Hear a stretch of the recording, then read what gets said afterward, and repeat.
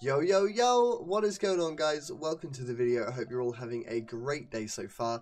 In today's video, we're going to be talking to you guys about how to add friends through Origin. So it's going to be a really quick, really easy video. I assume there'll be a lot of people wanting to know this because Battlefront 2 just went free on Epic Games at the time I'm making this video. And you still have to download it through Origin and add friends and stuff through Origin. So I just wanted to make a quick video to show you guys how to do it. If it does help, please do drop a sub on the channel. It really, really helps me out. Like the video if it helped as well. Without further ado, let's jump into the video. Alright everybody, so once you have opened Origin, this is my home. So look, you can click on my home to make sure you're on the same page. First of all, you'll notice in the bottom right hand corner, it says Friends List. Now this is where all your friends currently do show. You can see I've currently been sent a friend request from Moromaniac, so I can click accept, or I can click X if I don't want to accept. But right up here you can see there's a little person with a little plus sign next to him.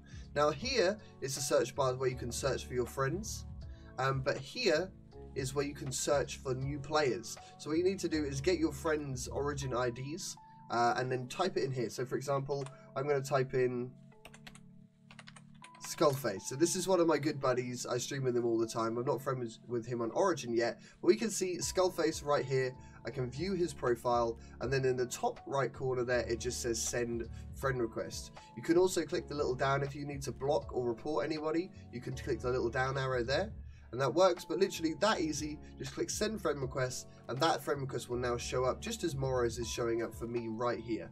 So it's very, very easy to do. If you don't know what your Origin is, you can easily look. You can go back to my home. So if you don't know what it is, and at the top it normally says some sort of like witty comment and then your name. So this would be your name, but if for whatever reason this isn't here, so that's literally my Origin ID spelled exactly like that with the capitals and everything.